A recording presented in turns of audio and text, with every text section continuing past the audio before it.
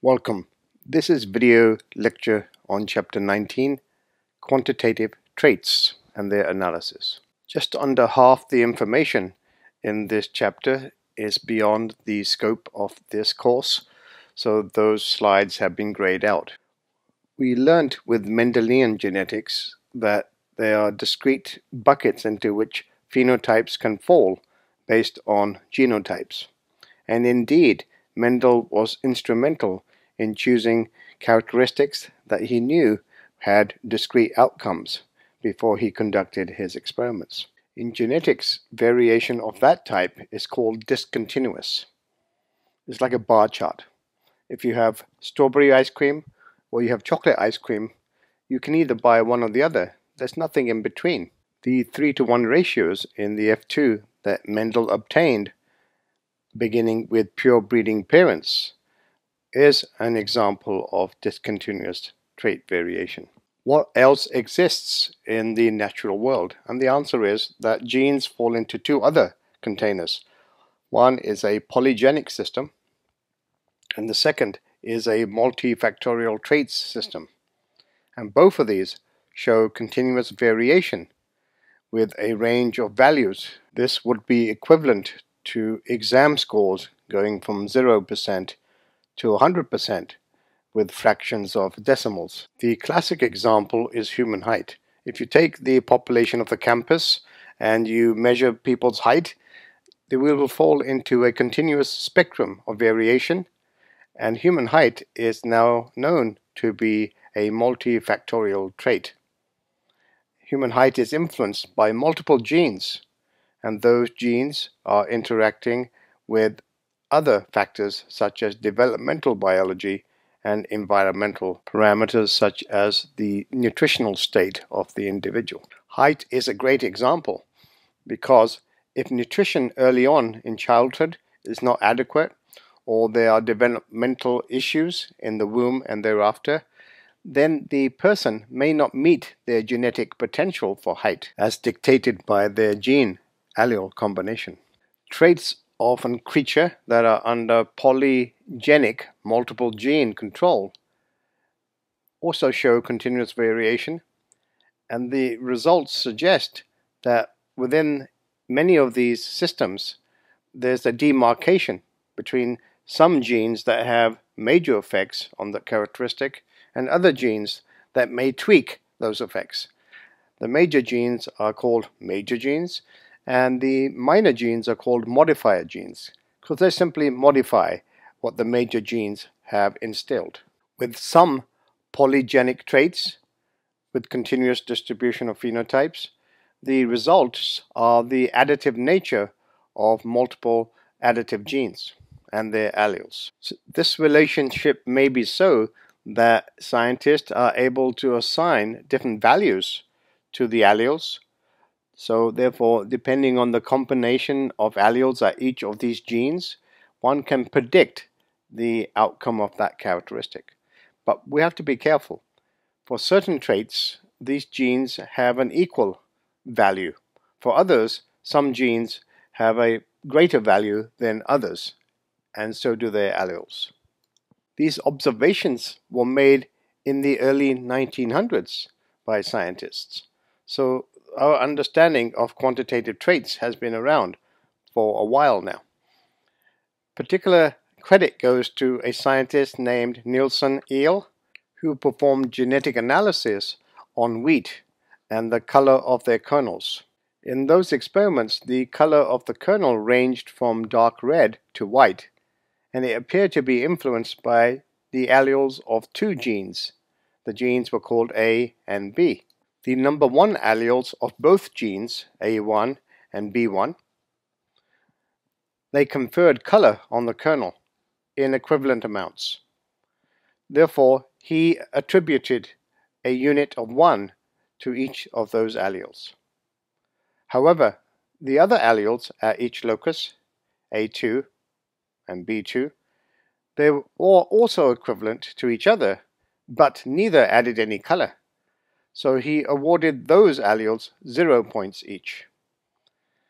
By looking at the genotype of any individual, because these are diploid organisms, you can calculate the number of number 1 alleles and therefore get a mathematical relationship between the polygenic situation. Figure 19.1 should not be daunting. If you follow it carefully, it makes full sense. Let's start with the parents. So the parents that were bred were dark red kerneled with white kernel. So this was the darkest kernel available, and this was the whitest kernel available. So naturally, the genotype of this should be at the A locus homozygous A1, and at the B locus homozygous B1. So that gives us 4 units of color. However, the white kernel on the white parent should be homozygous 2s for both alleles. That gives us no color. So there's a score of 0. When the gametes are made, the gametes here will be A1, B1, and the gametes over here will be A2, B2.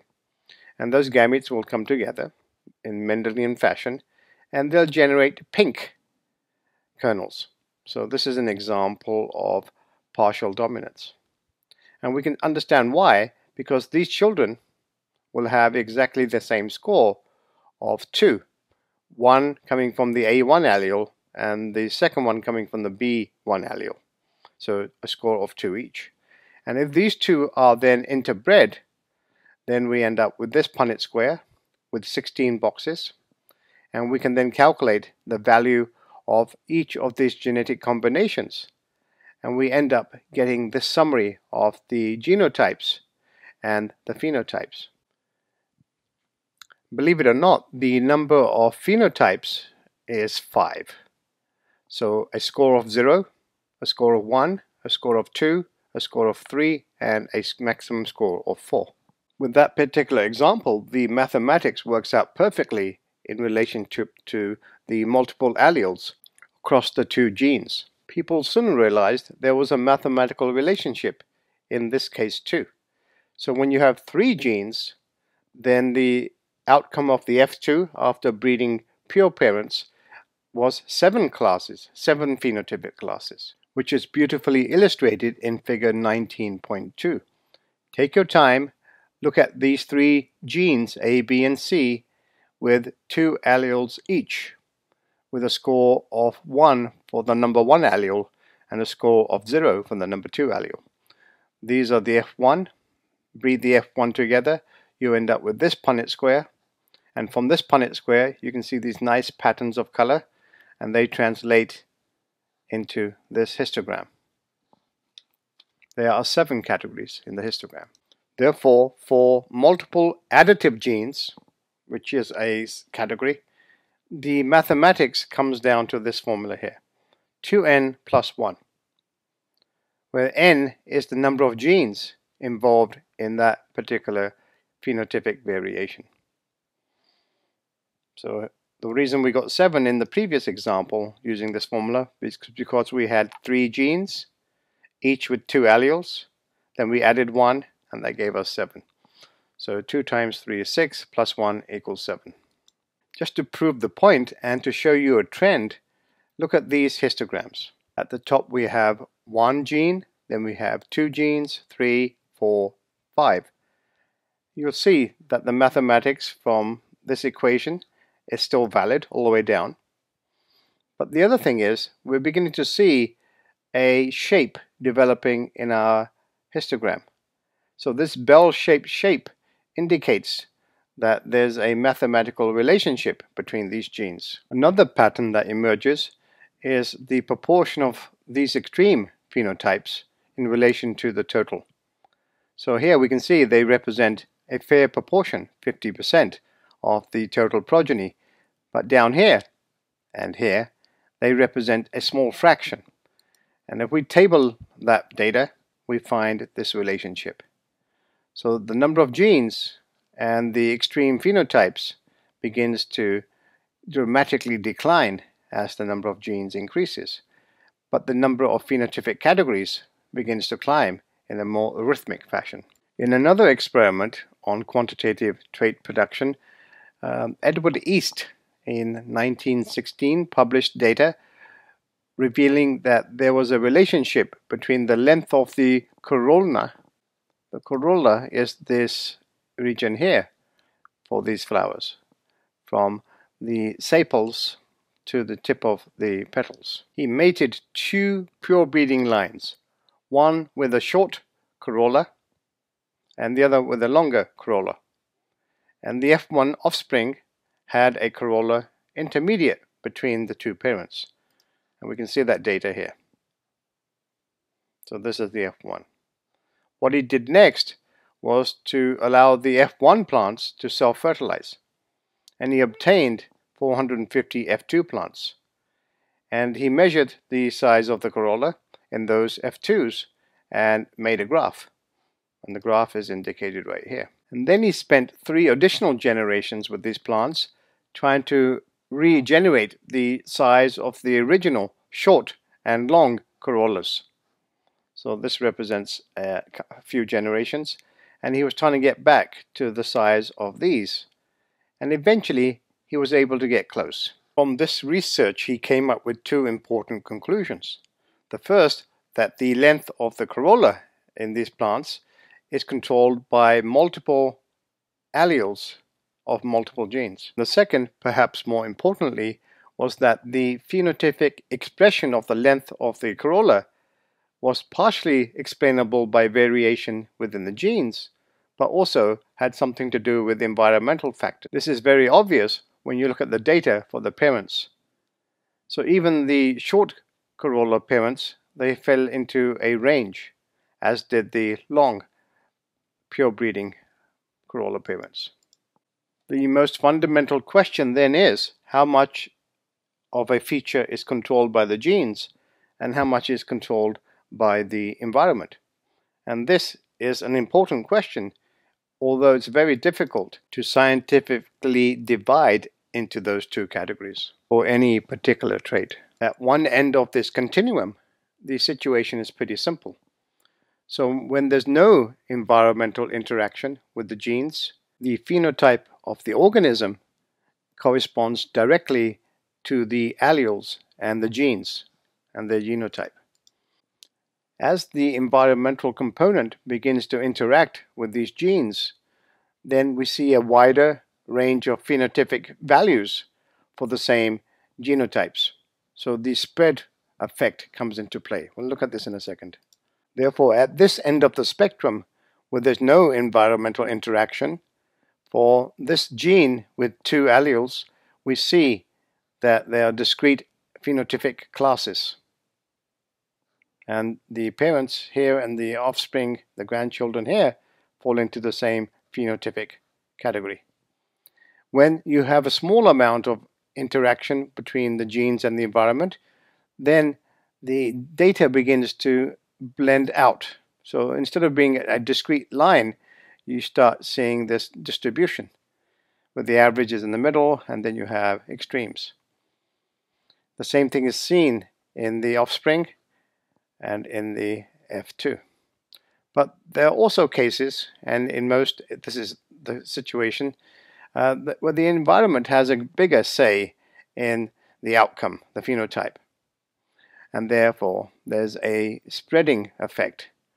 And in this case, it's maybe hard to tell the difference between the heterozygote and this homozygote. In these situations, there may be a huge continuous variation in the phenotype caused by the genes, but the phenotype can still be divided into 2 or 3 distinct categories. And in those particular cases, we use the word threshold traits. These are threshold traits. And they normally have a medical correlation with people being either affected with the condition or unaffected. If you're below the threshold value, you will not have the disease. If you're over the threshold value, then you will have the disease. And the graphical representation is given here. So this is the threshold, this dotted line. This is the average, but this is the threshold. Anybody with a genetic liability above this value will normally have the disease. Anybody below will not have the disease. So that's an important term in itself, genetic liability. We're going to look at that next. What is genetic liability? It's a term for the organism's risk of having the affected phenotype. So the bottom scale here is genetic liability. So once you approach this end of the spectrum, your genetic liability, the chance of having the disease, of course, increases. Whereas if you're down here, there's a very, very remote probability that you will have the condition. With most of these disease conditions, the majority of the population will lie below the threshold of genetic liability. There may be exceptions to this rule that we'll find in the future. Another observation is that for both polygenic and threshold traits, first-degree relatives of an affected person are more likely to be affected than an average person in the population. And that's because of the process of shared genetic liability. This last fact is illustrated in figure 19.7. In the top cross, we have two liability alleles in this individual, and then we have three liability alleles in this individual. And when they're mated, the progeny that they produce will have the following profile. And you can see here that the threshold of liability in this particular case is given by this dotted line. 1 in 32 of their offspring are beyond the threshold and therefore will have the affliction. In the second example, the two parents have a 3-3 liability.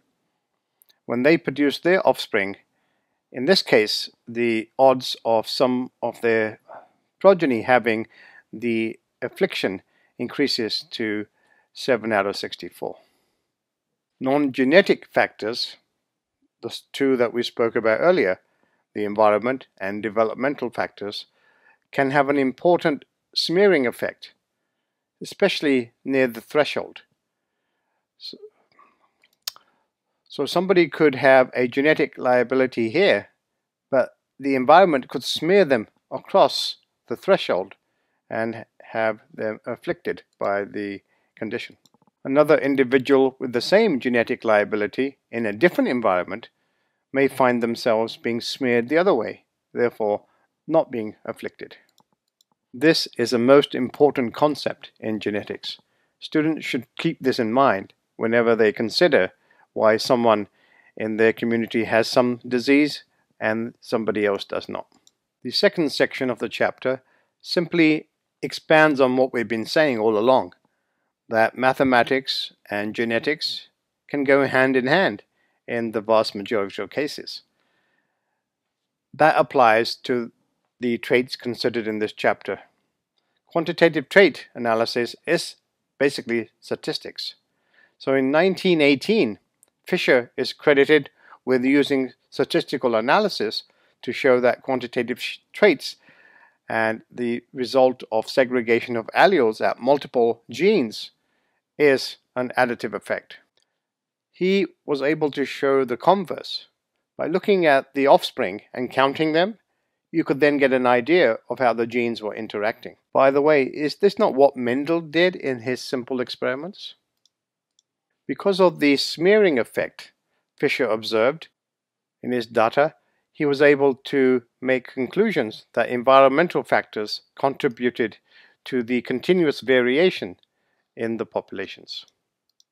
Fisher is accredited as being the father of quantitative genetics. Over the next few slides, we're going to go through and apply some very simple statistical analysis tools to some quantitative genetic data. Let's start at the first step, which is to measure the phenotypic variation in our population. We'll begin with height in humans. In this particular population, in table 19.8a, we have the frequency distribution of height in 1,000 college-aged males. The scientists decided what size of each of these bins was.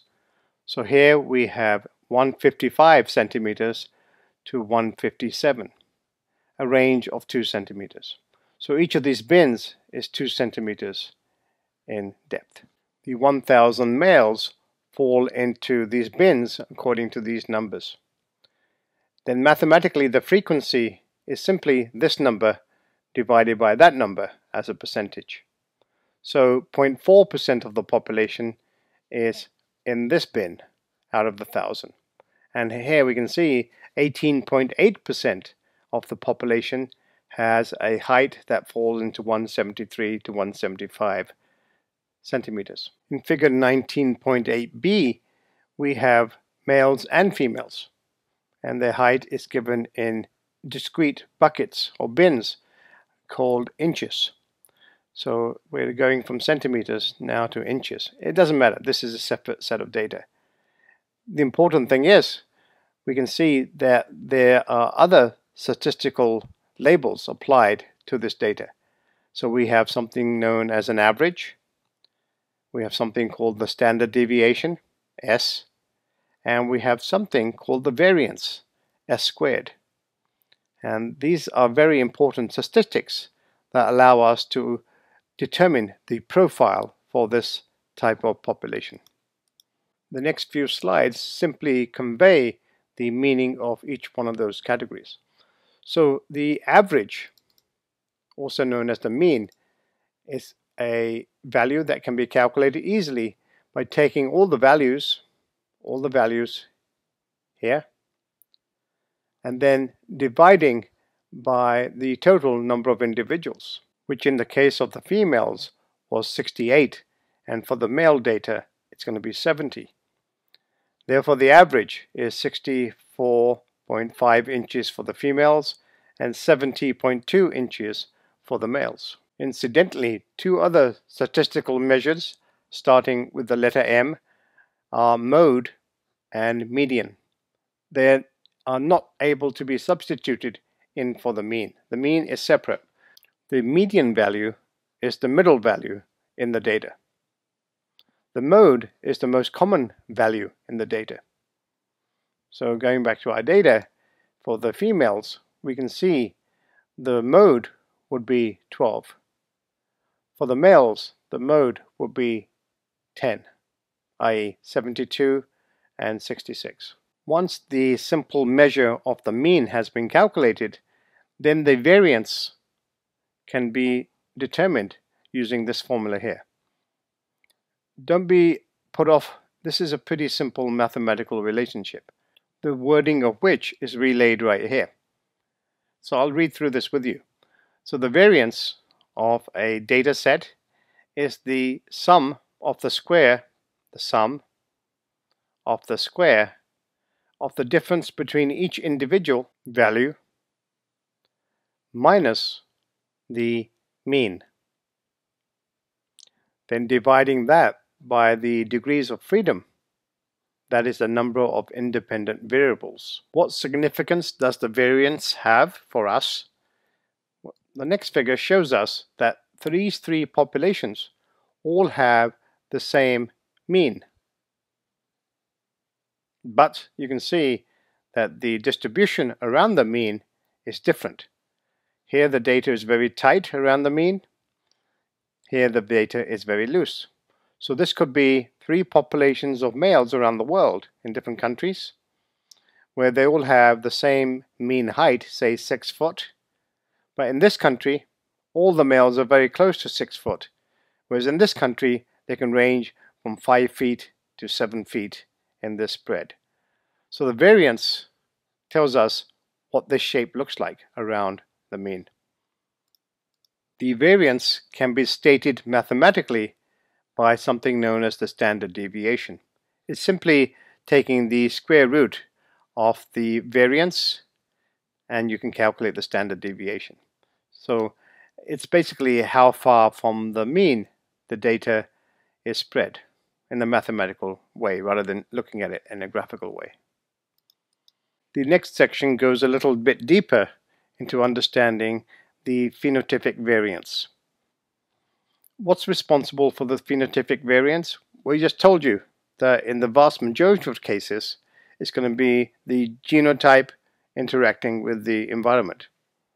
In a few exceptions, it's just going to be the genotype. But we're not looking at that now. We're looking at the first case. using abbreviations, phenotypic variance is going to be now labeled with V small p. Phenotypic variance can be divided into two components, the genetic variance, Vg, and the environmental variance, Ve. So the genetic variance is a proportion of the phenotypic variance due to genotype differences. This is very important. The genetic variance component, Vg, is due to genotype differences. Not the genes themselves, but the genotype differences. One way to relate to this concept is to consider highly inbred populations, which we can make in laboratories, where all the individuals are homozygous for the alleles controlling that particular trait. Therefore, the difference in the genotypes is 0. So Vg is 0. So it's an important, very important concept that must be understood at this point. Otherwise, you may get lost in subsequent slides. We're not looking at the contribution of the genes. We're looking at the difference between individuals in their genotypes. Likewise, the environmental variance is the proportion of the genetic variance that is due to changes in the environment inhabited by those individuals. In experiments in the lab, where the environment is carefully controlled, if all the creatures are living in the exact same environmental parameters, then VE, the difference in the environment experienced by the individuals, will be 0. But this can only happen in the lab. And in nature, there are never or very rarely two circumstances in which two individuals are in the same environment. The classic example that comes to mind is identical twins inside the womb. We used to think that the two twins were in the same exact environment, i.e. the mother's womb, but it now appears that the position of the twins in the womb is environmentally different. One twin may be closer to a blood supply than the other, or one twin may be positioned in a way that it gets an advantage over the other twin. Because the environment is unlikely to be the same, we can work on conditions where the genetics are the same. So pure inbred lines of individuals are genetically uniform or the same. And in those cases, the phenotypic variance is equal to the environmental variance because there's no genetic variance. Therefore, if these pure breeding parental lines are crossed, mated with each other, then the F1 will be heterozygous, but again, they are all heterozygous. So that phenotypic variation is once more entirely due to the environment.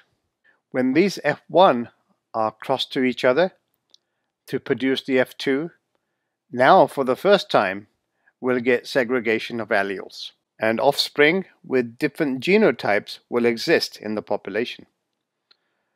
In this case, the genetic component, the variation due to the genotype, is a factor. So VP now breaks up into not just VE, but also now VG. Figure 1910 illustrates this relationship. Here is one parent line, here's the other, and the reason they're not discrete is because the blurring effect of the environment. This is the F1. Again, genetically they will be discrete, but that genotype is blurred because of the environment.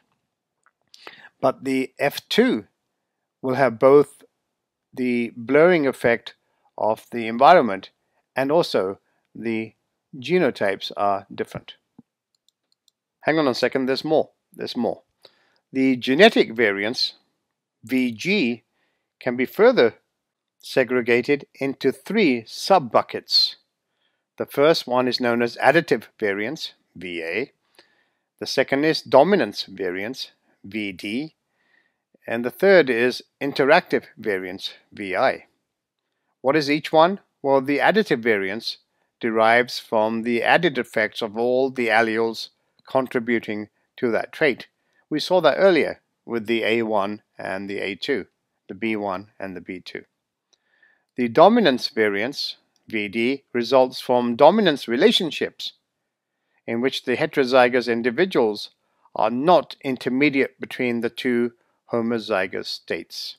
We saw this in an earlier chapter in the textbook. And the last one is the interactive variance. That's derived from the interactions between genes and their alleles. This is the epistasis interactions that we learnt about again in a different chapter. It seems we're coming around full circle to understanding why different genetic relationships have to be learnt, so we can understand the depth of interaction that takes place in the natural world. Section 19.3 tackles the genetic term heritability. Heritability is a pretty abstract thing, but still it's something that can be understood. Because heritability differs from trait to trait, it's a very important parameter for breeding companies and breeders such as farmers to understand. It tells them how much of the variation in their population of creatures is attributable to genetic variation. Therefore, it tells them the scope in which they can move the desired trait, i.e. milk production, in that particular population through artificial breeding programs, etc. Heritability has a mathematical value attached to it, and that is a measure of the proportion of the phenotypic variation that is due to the genetic variation. So VP equals VG. How much of the VG is contributing to the VP? A large heritability value indicates that a large proportion of the variation in the phenotype is due to genetic interactions, and therefore those can be manipulated to a larger degree. A low heritability value means that it's the environment that's controlling the spread of the phenotype, and therefore less of a genetic role is played. Heritability itself can be broken into two parts: the broad sense heritability with a capital H, and the narrow sense heritability with a lowercase h. The broad sense heritability is a measure or an estimate of the proportion of the phenotypic variation, VP, that is due to total genetic variation, VG. And if we go back to this slide, recall that we said that VG included VA, VD, and VI, whereas narrow sense heritability is only concerned with one of those three, which is the additive genetic variation, that is VA. So it ignores VD and VI. The formula is the narrow sense heritability is equal to VA divided by VP, whereas in this case the broad sense heritability is equal to VG divided by VP.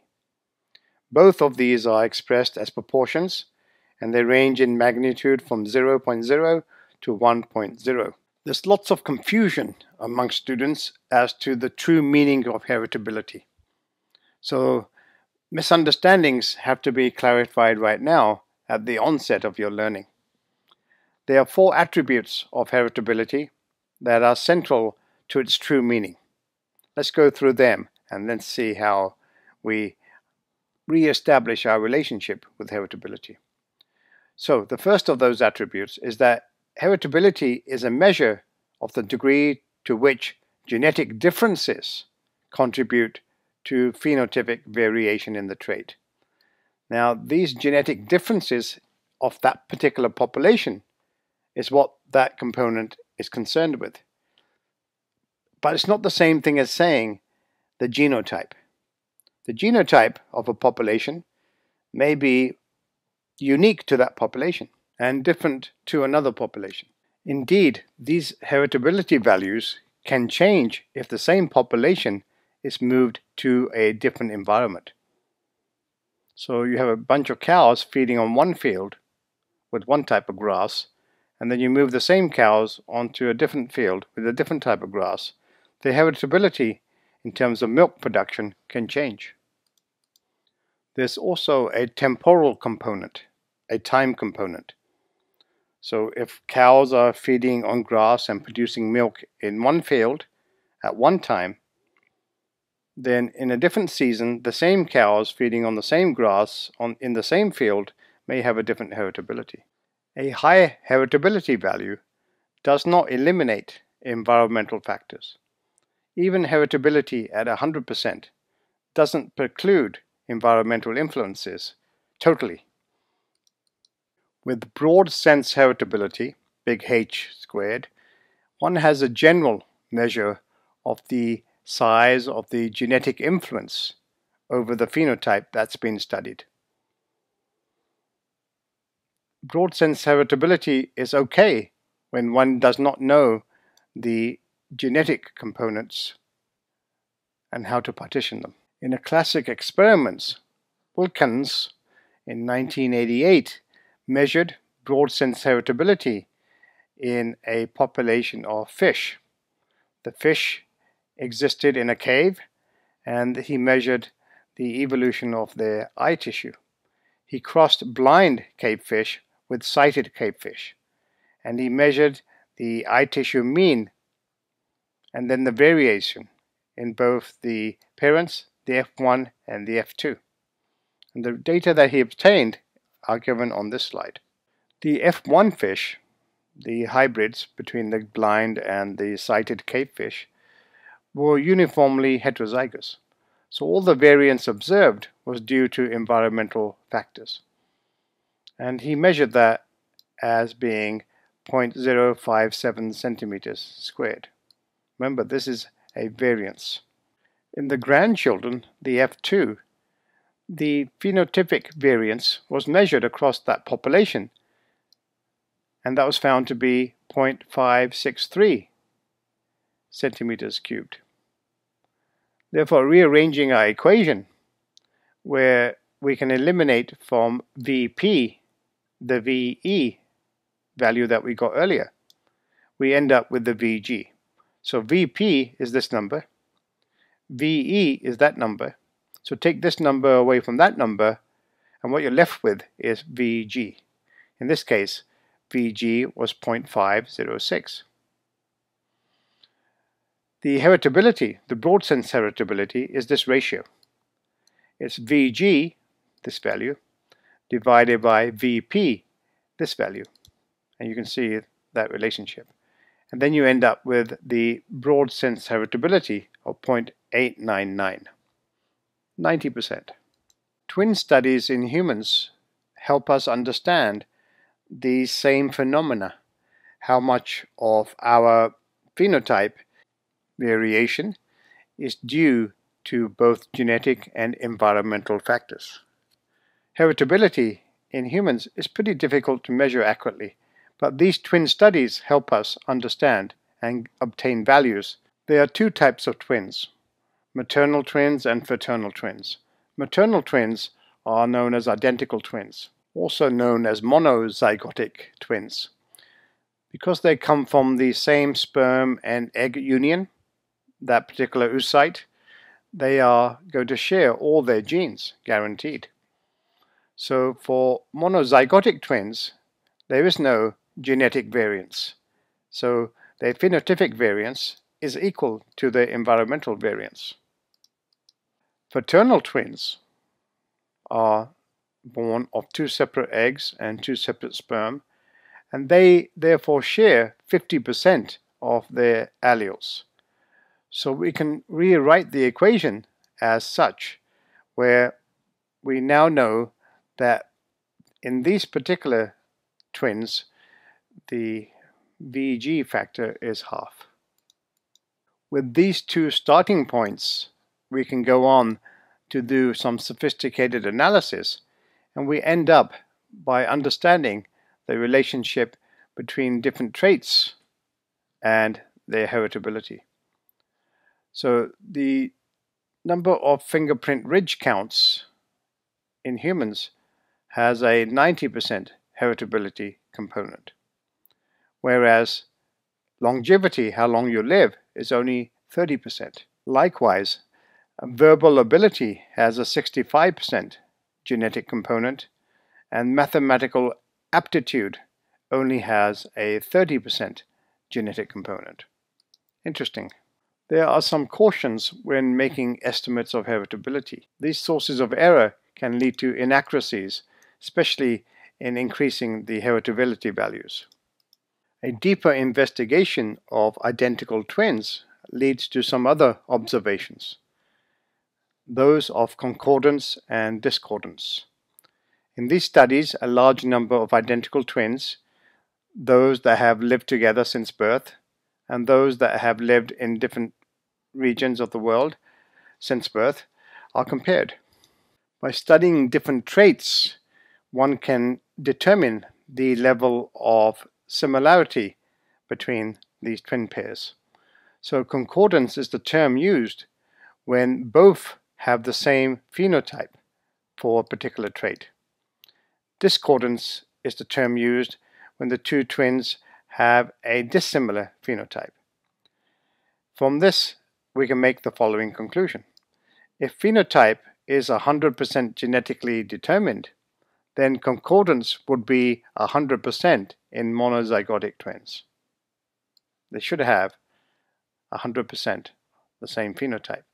So any variation in phenotype between these twins tells us that there may be an environmental factor in play. Table 19.3 shows us this data. Let's look at the most profound findings. So which hand do you use? Are you left-handed or right-handed? Well, this appears to be present at the same level in both monozygotic twins and dizygotic twins. So it's unlikely to have a strong genetic component. Whereas something like epilepsy is more prevalent in monozygotic twins than dizygotic twins. That suggests a more genetic influence over this particular trait.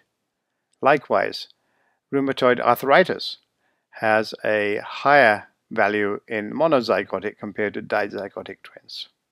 Although heritability is useful for farmers, they particularly like narrow sense heritability. That's what they're really interested in. By manipulating the alleles of additive genes, they're able to move their population towards a greater outcome, i.e. milk production. In that respect, we come up with another mathematical parameter called the selection differential, big S. This is simply the difference between the mean of the whole population, the entire herd, and those individuals that are going to be bred, the breeding population. It turns out that milk production has a lower heritability than body weight for cattle. So farmers are more likely to change the body weight of their herd by appropriate breeding than they are to change milk production. The rest of this table has some interesting outcomes too. Following breeding, one can measure the response to selection, which is big R. So that depends on the extent to which the difference between the population mean and the mean of the mating individuals can be passed on to the progeny. So big R is equal to big S times narrow sense heritability. Rearranging this equation, we end up with narrow sense heritability can also be estimated by dividing R, big R, by big S. The response to selection divided by the selection differential. This type of heritability estimate has more practical applications for plant and animal breeders and evolutionary biologists. So your farmer probably has this knowledge. From the lesson so far, one could interpret the following conclusion, that in terms of selection response is expected to be the greatest when narrow sense heritability is equal to 1. These selective pressures operating on populations over many generations reminds us that this is evolution. And we'll see this again in a different context when we study evolution in the evolution chapter. But we will understand that there are 3 possible modes of action which affect the mean and the variance of these populations over time. There's directional selection, in which the mean phenotypic value is shifted in one direction because selection favors that particular end of the distribution. And that leads to a narrowing of both the phenotypic range and the variance in the population. Figure 1911a illustrates this nicely. So in this column, the heritability, the narrow sense heritability, is 0. And it doesn't matter how hard one tries, the mean of the population stays where it is over a couple of generations. In this case, narrow sense heritability is 20%, and we see a shift between what's selected for, and these are the matings, and this is the population mean. We get a shift towards one end of the spectrum. In this last case, we have 100% heritability, and we have the same mating pressures, but we see a greater response to the mating program. The S value that we see is the selection differential between the population mean and the mating mean. There are 2 other possible outcomes to selective environmental pressures. The second is stabilizing selection. That favors the intermediate phenotype, and the extremes are reduced, therefore also narrowing down the variance in the phenotype. And the last one is disruptive selection. And in this case, the phenotypes at the extremes are both favored, and the intermediate phenotypes are unfavored. In this last example of disruptive selection, the phenotypic variance is increased, and the phenotypic split may occur within the population, leading to the potential for speciation. That's something that we'll take up in another chapter. Comparing the phenotypic distribution of the parents and the offspring, we see that the 3 types of selection can lead to 3 changes. The first column is directional selection, and we saw that example here. The middle column is stabilizing selection. We see a narrowing on both extremes so that the mean is favored. And in disruptive selection, we have a narrowing in the center because each extreme is being favored. Keep an eye on this, please, for another chapter. The last section of the chapter, 19.4, goes into QTLs, quantitative trait loci. It's been determined that we do not need to understand these at this time.